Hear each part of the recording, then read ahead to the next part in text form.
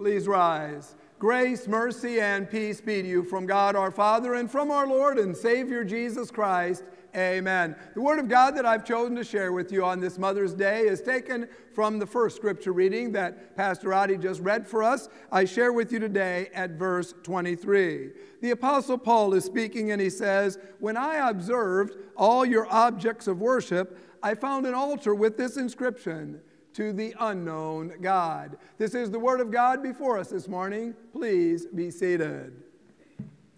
Well, happy Mother's Day to all of our mothers here today. Today we thank God for you. We thank God for your strong Christian faith. We thank God for being willing to share this great news about Jesus with those around you. Today we certainly appreciate all of you. And I just want to compliment all of you today on being great mothers. Now, everyone loves a good compliment, don't they? I mean, when you hear a good compliment, makes you feel good inside. It's nice to hear good compliments. But every once in a while, you hear a backhanded compliment. Now, what's a backhanded compliment? Well, that's when someone gives you a compliment that seems good, but on the other hand, it's more like an insult to you. There was a woman named Sarah Garner who overheard her boss at work saying this about her. "Sarah is very lazy. Whenever I give her a job to do, she always finds the quickest and the easiest way to do the job. She is a highly efficient woman." Now, when you look at that compliment, at first, it seems okay. I mean, he called her highly efficient. But on the other hand, he said she was lazy. You know, those kind of backhanded compliments could be applied to what the Apostle Paul is saying in the Word of God here today. Paul here, he's been going throughout the entire Roman Empire, sharing with everyone he could the good news that Jesus really was the promised Messiah. Jesus really was the Savior of all people from sin and death. And Paul always tried to find the easiest way that he could share this good news about Jesus with others. Now, he certainly wasn't lazy. Paul was one who wanted to get right to the point so people could understand what he was saying. So, here in the Word of God before us today, Paul is in the city of Athens, Greece. And he goes to the Areopagus, which is really the meeting place where the leaders, the noblemen of the city always met. And so he goes to them, and as he's going to them, he's upset that he's seeing so many idols there in their city. So Paul starts talking with these leaders, city leaders, about these objects, about their religious beliefs. And Paul here begins with what we'd call a backhanded compliment. Because Paul says to them, "I can see, as I'm walking around here, that you're a very religious people. Because I see all of these statues made to different gods. But as I was walking around, I saw there was an altar and it had the inscription, 'To an unknown God.' Let me tell you about who that God really is." Now, the words here that Paul uses for this phrase, very religious, it comes from two Greek words. The first Greek word means kind of like to dread something. And the second Greek word is like deities or gods. So what Paul is actually saying here, he's literally saying they're afraid of many gods. Paul is saying that these people here in Athens are afraid of many gods. Now, these people of Athens, they had lots of gods, didn't they? They had a god of health, they had a god of their crops, they had a god for their children. But they didn't want to miss any god. And so what they did is they had this one statue, this one altar that had the words, "To the unknown God." It was like they wanted to have a just-in-case God. So Paul's words here, they were not so much of a compliment as they were an insult to the people here. A few years ago, Newsweek magazine had this story about 30 cursed tablets that archaeologists had found in Athens, Greece, in a well in a cemetery. Now, these cursed tablets, they were very common years ago. What people would do is they would write down a curse on a stone tablet, and then they would want to give these stone tablets to underground gods.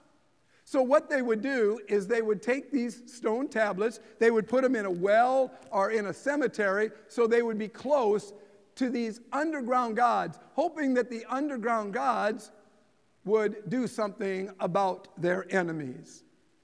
Well, let me ask you today, does it matter what God we have? If we're a good person, and if we believe in some higher power, does it matter what God we really worship? Well, the early Christians here believed it did matter. They believed it really did matter. And that's why they were willing to endure persecution and beatings and imprisonment and even death to be able to tell people who the true God really is. And that's exactly what the Apostle Paul is doing here, isn't he? He is trying to share with the people who the true God really is. And Paul makes some very important points here today. First of all, Paul wants us to know that God wants us to know him. God wants us to know who he is. Paul says here, God made the world and he made everything in it. God also made you and he made me. God did this so that we would seek him and reach out for him and find him, even though he isn't very far away from us. For in God we live and we move and we have our being. Not only does God want to know us, but God wants us to know him. And you see, that's the problem with worshiping idols here. The idols, they're dead. The idols, there's no way you can get to know them because they're dead. But idols really are about people's needs, aren't they? That's why people had gods for things like rain and for good crops and when they were suffering. The idols were really about what they needed in their lives. The true God knows what really is best for us. The true God, Father, Son, and Holy Spirit, wants us to know all about him. Secondly, Paul says here that God wants to have a relationship with us. God wants to be a part of our everyday lives. There's a website that's called adoption.com, and it's for parents who are searching for children whom they gave up for adoption years before. A mother said on this website that she and her daughters had been looking for a son that she gave up for adoption many years ago. She said she thought that her son was maybe not wanting to be found. But she says, I just wanted my son to know that we want him to be happy. I want him to know about his 4 sisters and his 1 brother. The mother says, I may not be here on this earth much longer because I have a brain tumor. And I just want my son to know that I am thinking about him. Just as this woman was working here to make herself known to her son and have a relationship with her son, so our God wants us to get to know him. Our God wants us to have a relationship with him. That's why the Apostle Paul says here, God is not far away from us. In God we live and we move and we have our being. Thirdly today, Paul asks the people of Athens to choose who their God is going to be. They had all these different gods, and Paul says, choose which one is going to be your true God. That's really what Paul's asking you and me to do here today, isn't he? If Paul was here today, he'd be asking you and me to do the same thing. He'd say, I want you to choose who's going to be the true God in your life. Paul says here that God made himself known to us through his Son, Jesus Christ. Paul says Jesus loves and cares about us. Jesus died on a cross to forgive every one of our sins. Then Jesus rose from the dead to overcome the fear of death and to give us the certainty of knowing we're going to have eternal life with him in heaven. And God wants us to put our faith and our trust in Jesus, because Jesus is the only true God. Sir Gordon Gugisberg was a British Army officer who became the governor in Ghana, Africa, back in 1919. One day a friend came up to him and said, I know that you love your country. And I know that you always want to get to know the king of Africa. What I'm curious about is why you never want to know who the true God is. And Sir Gordon said to him, well, how do I get to know who the true God is?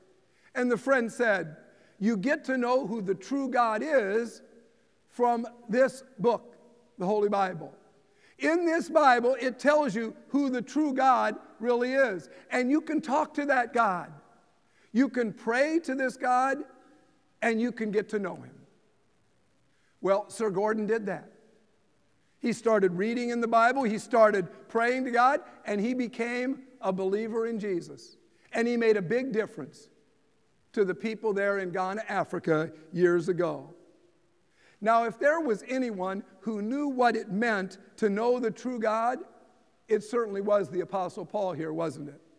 Because before he came to know the true God, you remember he was persecuting anyone who believed in Jesus as the promised Messiah. But once Paul came to know who Jesus was, he gave the rest of his life to sharing with those around him that Jesus really was the promised Messiah. He really was the Savior of all people from sin and death. He let them know who the true God was. These words from the Apostle Paul are for you and me here today.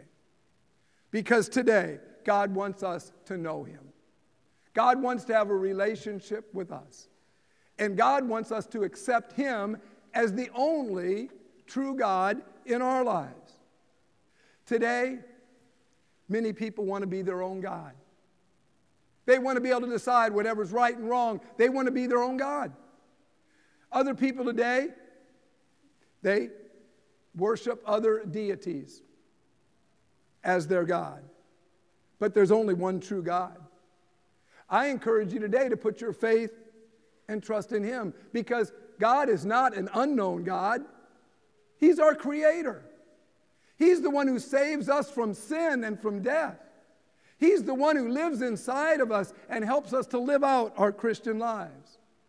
Accept that God as the true God in your life again here today. God bless you as you do that. Amen.